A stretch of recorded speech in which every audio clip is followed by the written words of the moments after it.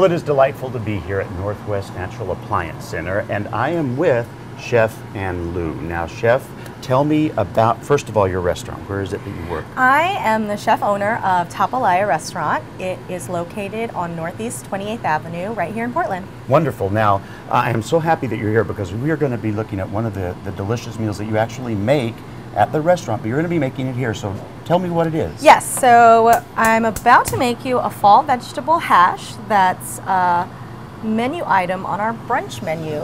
We're open for brunch on Saturdays and Sundays from 9 to 2.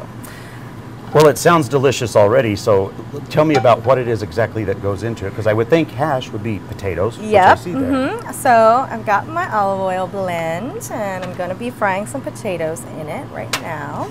These are just russet potatoes. I've par cooked them a little bit. They're par fried, so the best potatoes are twice cooked. Oh, there you go. Yes. Yeah.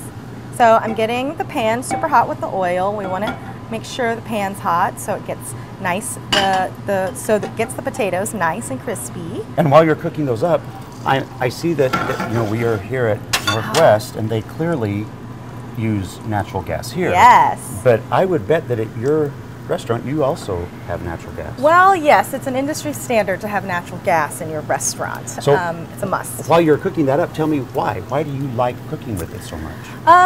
It's really convenient. Having the ability to control a direct flame, how hot or how low or high you want it, is so convenient for cooking meal after meal after meal. You know, you don't have time for you to wait for something to heat up without a direct flame. And I would think that actually you can do that rather quickly because of the light flame.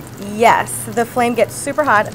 It's so convenient to just turn a knob to light something instead of physically going to light it every single time or not having a direct flame at all.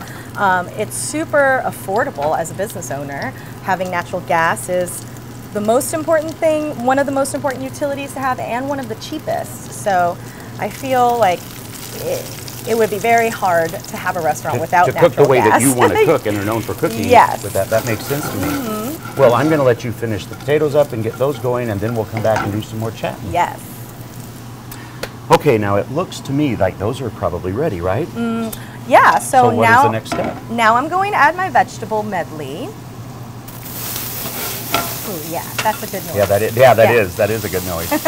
And for that, you know, what you're doing, clearly produce, and I see eggs are coming into this, but you really do care about where your produce and eggs come from, don't you? Yeah, I like to use the local stuff. It tastes better and it's easier to get. Right.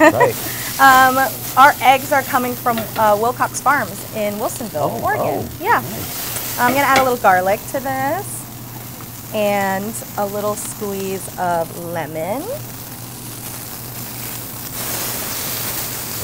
For some freshness. I'm also going to sprinkle some of our Cajun seasoning mixed with some of our house 5-spice seasoning that we make at the restaurant. Nice. Yeah. And then all of that is just, you're going to wait, the last bit of the last two things I see setting over there, those are a later addition too while you're going forward, right? Yep, so right now I'm going to start my egg. And this is pretty much done. We can let this hang out in the pan. Well, it smells delicious. The flavors meld together. Well, you know what? While you do the egg, we're going to take one last break, and then when we come back all together, we'll have it sorted out and see how beautiful it looks. Yeah.